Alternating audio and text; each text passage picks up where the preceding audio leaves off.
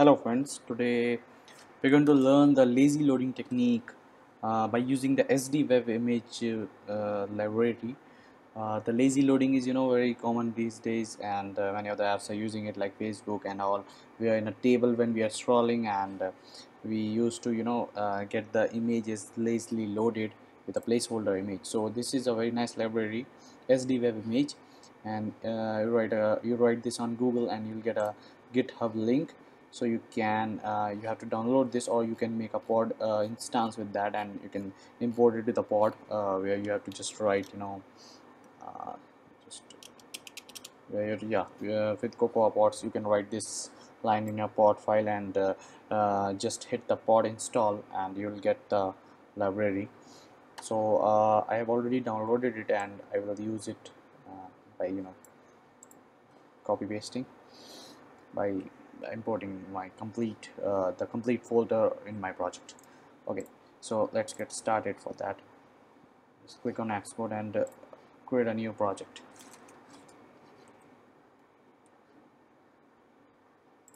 I will name it as lazy loading iPhone. The device iPhone. I'm going to save it on desktop. Okay, now I'm going to make this view controller as 4-inch. So what do you need first? Let us just quickly uh, make our UI. I just need a table, and just put the constraints here, all the constraints, so that the table is compatible with all kind of dimensions. Okay, and just make that delegate and data source to the view controller self. Okay, fine. Now I already have some an array which consists of some objects which have some URL as a key. So I just want to make this array as a table view data source array. So let's make a data source array and keep it as global. So basically these are the images you're going to show it as, going to lazily load and show it to the table view. So just go to .h file, and with the angular bracket open, table view delegate, table view data source, angular bracket close. Now we have to import the two major methods of we have to write the two major methods of table view. First is ns integer table view number of rows in section, and these are the counts of the data source array. I'm sorry, count. And another one is the UI table view cell for row at index path. So just make a cell here, table view dq reusable cell. I'm going to name the identifier as cell.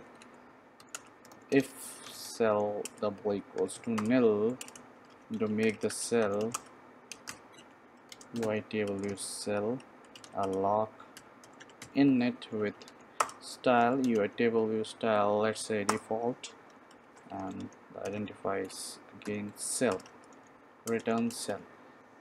Okay, everything is fine. Now what we have to do, we have to just lazily load the images, these images, in an image view of the table view by default. So now here the procedure of lazy loading begins. So just import the UI sorry I haven't imported the SDWebImage folder yet.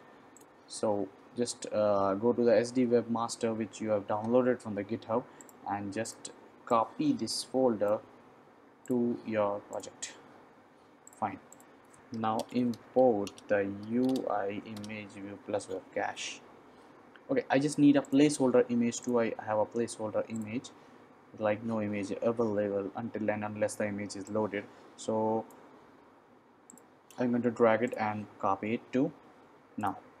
what I have to do, I will write cell dot image view set image, sorry, st underscore set image with URL and a placeholder image. So we have the placeholder image as the placeholder itself. uh, I'll do that later. First of all, let's make a URL, ns URL. Just make ns URL, and that URL will be the data source object at index path.row and value for key, and the key is URL here. This is the key. Fine.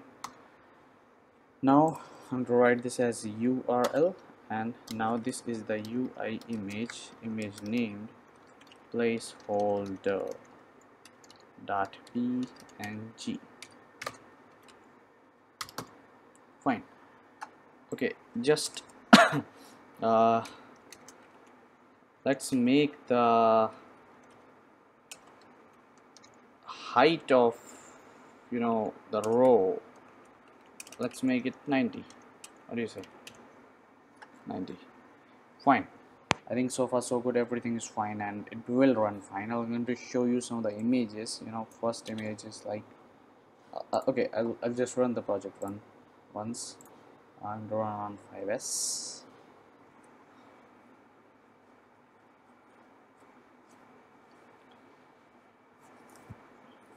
This technique is used in many of the apps nowadays, and we can use it by using the AF networking library too, but you have to maintain a cache here, and SDWebImage maintains a key pair with the URLs, and when the next time yeah, so these are already loaded here.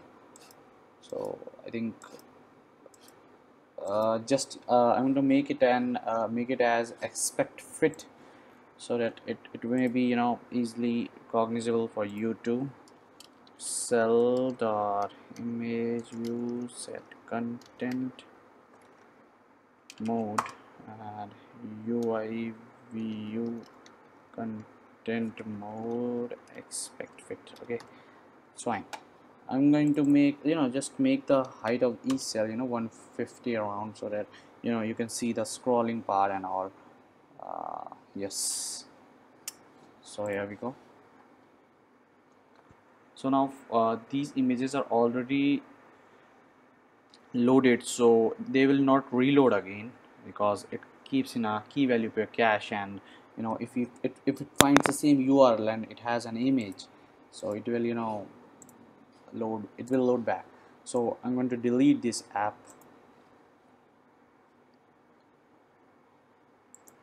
and I'm going to run this again. Yeah, no image available. Yeah, now the images are coming. Yeah, as we are scrolling down, these images are showing. Let's do it one more time to see the actual behavior, what actually the lazy loading SDWebImage class does. So we have a placeholder image here, so by default the placeholder image will come until unless the complete URL is loaded. So let's wait for these. Now we're going to scroll, and they will load it now. So this is the basic library where we can use the lazy loading technique, and we can make some great apps there, and it keeps, and when you run this project again, it will not at all reload again, because it already have in a cache. So it's better to keep something in a cache, and why again loading it. It will find the key value pair, it will keep the key value pair of the URL, and it will fetch the same image to you back by using this method. There are some of the methods, some more methods are there. You can try with these, with the progress block, and with the activity indicator image, until unless the the image is completely downloaded, and many more are there. So it's up to you. Just give a try to all of them, and these are very, very helpful. So this is all about the lazy loading technique. Any questions are welcome, and any good suggestions, to implement this technique with any better library are also welcome. Please, uh, leave as a comment. Thank you so much.